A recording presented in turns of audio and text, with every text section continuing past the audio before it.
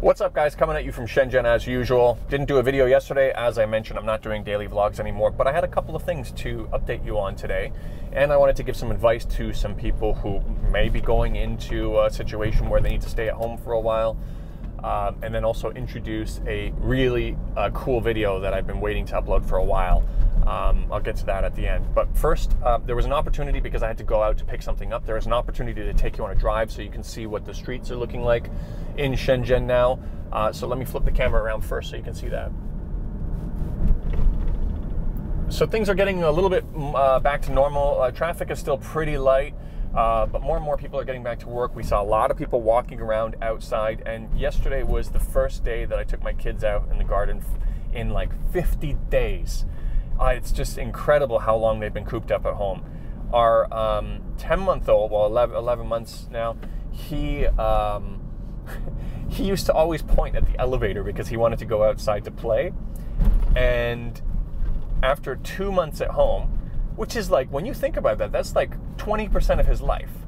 20% of his life, he's all of a sudden forgotten about going outside and playing in the garden. He stopped pointing at the elevator.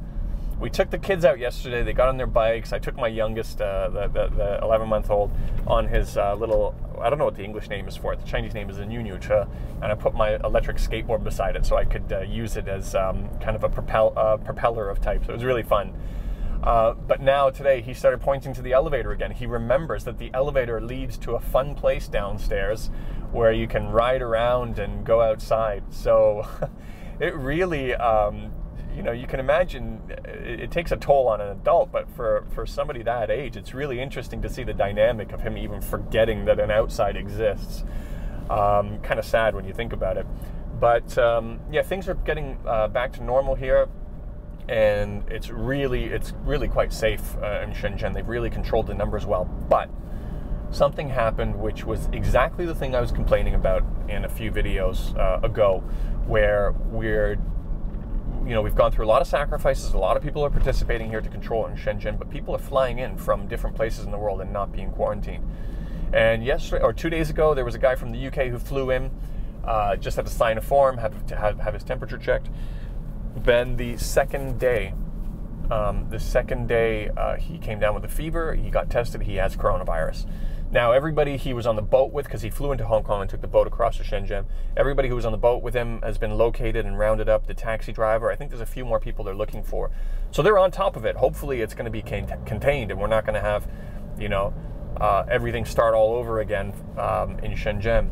But that was one of the things I was concerned about coming true.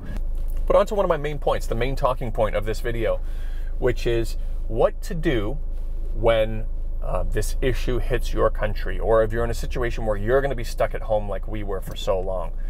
And there are some things that are not transferable, that are, so for example here, there was never really, surprisingly, there was never really a panic here for goods or groceries. The grocery shelves were all well stocked. The delivery services for groceries were still all working. Nobody really panicked, despite this being one of the most serious places for coronavirus, and despite probably some of the videos you usually see where people try to pick these selective videos out of China, trying to paint China as an uncivilized place. We haven't seen the scenes like we've seen overseas in terms of toilet paper not being in stock, or the shelves being bare. Everything's been pretty good here in that regard. So I can't really say don't go out and panic, because if everybody else is panicking around you, I think it's probably a good idea to make sure you have some canned food and all this kind of stuff just in case.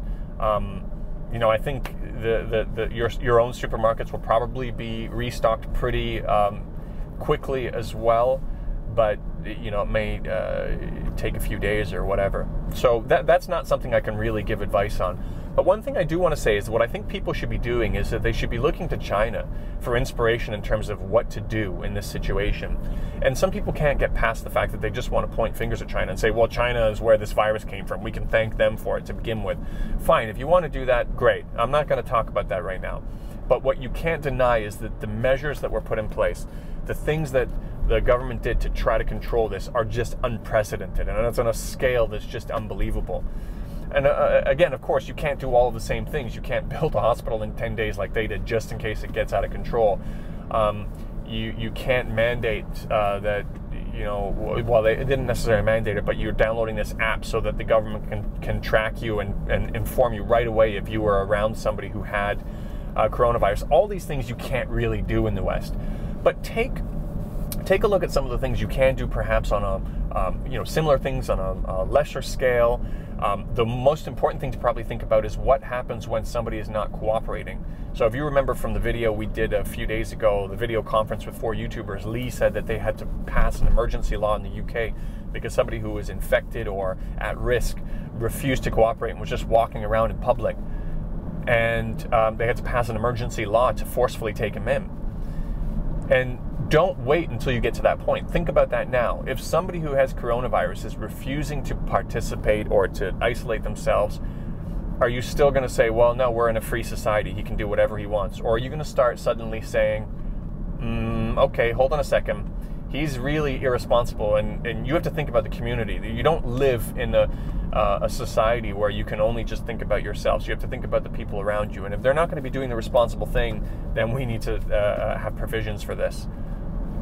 These are things to be thinking about beforehand. Don't think about it when it happens. So for all of you people who are leading a discussion, influencing the public discussion, or if you are in a position where you can influence somebody in power, start thinking about these things, and don't be shy to look at China and get over your disappointment in China and from the fact that it came from here to begin with, to say, okay, well, what can we learn from the data that they have available? Because there's a ton of data available right now. And there's a ton of things that they did. What are some of the things we can do? What are some of the things we can potentially copy, but maybe not at the same intensity, or whatever it may be? But then my second thing I want to recommend, which is perhaps even more important, is think about your mental health. If all of a sudden schools are canceled and you're going to have to be stuck at home for 1 or 2 months like we were, I think thinking about the necessary items is something everybody does, but maybe what you're not thinking of is mental health items, because it really gets to you. I had a friend from, an American friend living in Guangzhou. He reached out to me today and said, man, this, I'm getting cabin fever. Think about what you need to keep yourself sane during that period of time. If you have kids, maybe pick up some board games. If you enjoy a little bit of whiskey at night, make sure you have some whiskey at home. Of course, and enjoy responsibly.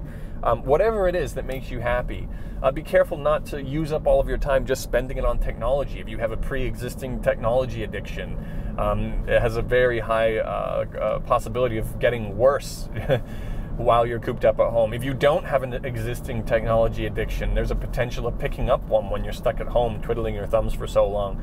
So make sure you got things that just keep you happy, keep you busy. Self-improvement stuff, maybe some kinds of books that you want to be looking at. I don't know, but just think about mental health in general, or fun things you can do with the kids if you do have kids. So I think, other than those kinds of two main pieces of advice, don't be shy to look at China for some inspiration on what you guys need to do to control this, or to keep it in check, and think about your mental health when you're faced with the possibility of being stuck at home for a long period of time. I don't think I have anything else I can think of right now on the fly.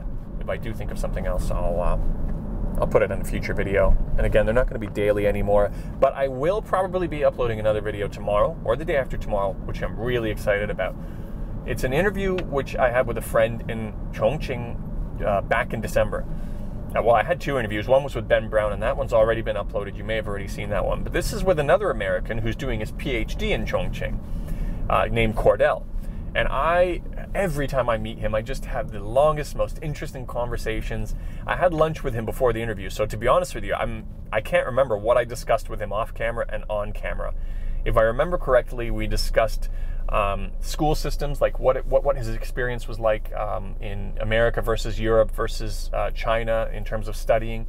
I think we spoke about technology, the future of commerce.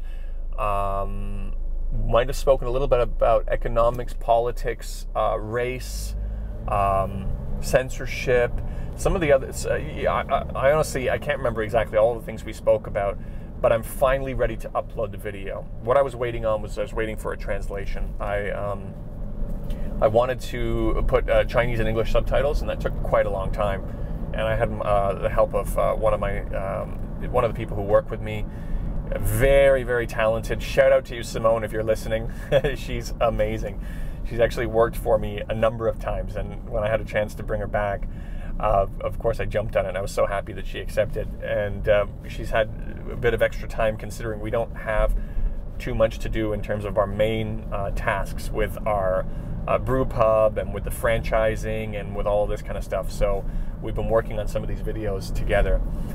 So anyways, it's done. That video's done, and I'm going to upload it for all of you guys to see. I'm pretty happy with how it turned out, and pretty excited to get your feedback.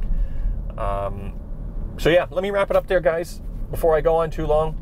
I have, even though I'm not doing daily vlogs anymore, I do have a mental note of all the things I said I will speak about in future videos. I haven't forgotten it. I know some of you reminded me in the last video. I haven't forgotten about it. So I'm wrapping up there.